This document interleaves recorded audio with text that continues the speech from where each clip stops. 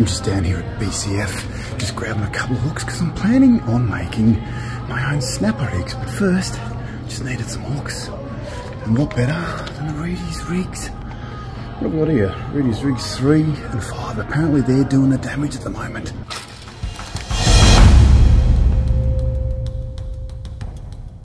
So welcome to the first ever episode of Tech Tuesday. 2 minutes! So you've just gone out and you've caught your bait for snapper season, which is just around the corner. Now I've just nicked out to BCF. I've got myself some Lumo. Oh, I like to call these a spacer. And I've got my sliding clip swivels here. Sure catch they call these ones. Got myself a couple of Reedy's Rigs hooks here. I've got some 3s and 5/0s. I'm about to, oh, sorry, do apologise, and I've got myself some 60-pound mono leader. So obviously you've watched our previous episode on catching bait. Be prepared. So this is the second episode in the series, if I'm making a series, which is a sliding sinker rig, hook on the bottom, sliding through sinker, very easy to do. So let's start the timer. First I'm just going to cut that end off here. So what I'm going to do, grab about 1 metre of line, I'm going to cut that off. I'm going to turn that, put that over there. So on the end, I'm going to just do a normal hook on the bottom. Now I've actually got no idea what the name of this knot is, but I'm just going to do 3 twists on the bottom, just like that. And I'm going to slide that through the loop. If you actually know what knot this is, make sure you leave a comment below and just teach me something. And so I'm going to pull that through there, and then I'm going to thread that back through the loop at the top. Just like that. How are we going with that timer anyway? And a little bit of lube. I'm going to pull that nice and tight. Just going to cut that excess off, just like that. And that's your bottom hook. Your bottom hook. Then we're literally going to slide that through. We're going to slide that through there like that. We're going to come down. We're going to slide that down right to the bottom there. And this is your double hook snelled rig for WesternPort. So you can do like a couple of hooks through a squid ring or maybe a pilly. And then all we're going to do is grab that, and then we're just going to wind it on like that. Just like that.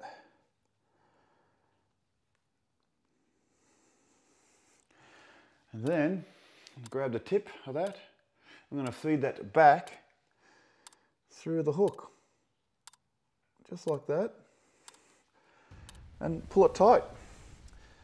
And that is it without getting my fingers. That is it. That is your hook setup already.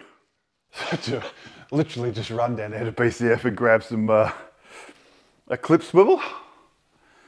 We've got a clip swivel and a sinker. And I've got a rod head here because I forgot all mine are at the Caps place. So anyway, so where were we? So you've done your hooks. So I'm just going to do what's called a dropper loop. So I'm going to fold that in half.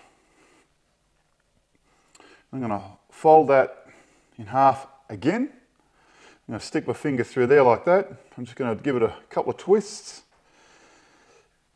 All right. So we're going to grab the loop end, and then we're going to pull that through that twisted loop that you've made. Since my fingers go through there. There we are. Just like that. Pull that nice and tight. I'm going to chop that bit off. Chop that bit off. Hopefully you can see that fine. Okay, so rod end. This is the rod. Rod tip, rod end. First thing we're going to do is we're going to slide our clip swivel through there. Or sliding sinker swivel. If it'll go through. Let's try the other end. Okay, goes through there like that. So there we are. That goes on there like that. And we're just going to throw the little bead on there as well. So that goes through there like that. And then I'm going to do what I did with the hook. I'm just going to do one of those twisty loops, which I'm sure in the comments you've left and told me which knot that is. I mean, I could go look it up, I suppose. So we're going to give that a few twists. Excuse me, a few twists. And put that through the bottom loop. Just pull it tight a little bit and then put it through the top loop, like that. Pull that and pull that nice and tight. I'm going to cut that bit off. And that's your rod end.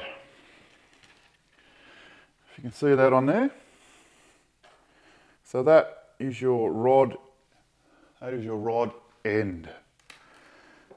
And literally, the sinker clips onto the... Gee, they haven't made it easy for me today, have they? I'm trying to beat the timer here, but it doesn't look like I'm going to. And you just put your sinker in on like that. Clip that back in there. Your sinker's on. So when you cast out into the water, your sinker will run freely like that, up and down your leader. And that will then allow your baits, which will be hooked onto here, to sort of swim freely. Can't say it, I'm all tongue-tied. Swim freely in the current, because WesternPort current is quite severe. And then that will anchor on the bottom, like that, and then the bait will just go through that with the current. And easily just put your baited end, which you've just hooked up, the loop there like that. You can put another swivel on the end of that if you like, and that just pretty much goes inside that clip.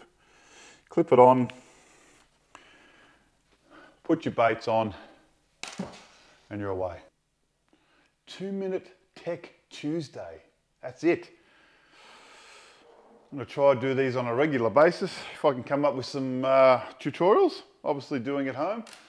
While the weather's a bit sort of nasty out there, it is the start of snapper season. There is a few pre-season snapper being caught in WesternPort at the moment, so make sure you've got your baits, make sure you're all prepared, and you know exactly which rigs you're going to use. So at the moment, they're using between 3 to 5 5/0 hooks, either the reedies or you can use the mustad penetrators as well. So if you would normally use a 3 in a reedy, then you would go to a 4 on the mustad, only because these are a little bit thinner, sharper. These ones are nasty, and they have a tendency to break off if you're using like the thinner one, if you're using something a bit smaller on a big snapper. So I hope you find this video useful. Make sure you subscribe to the channel if you like the content, and I'll see you out there in the big blue.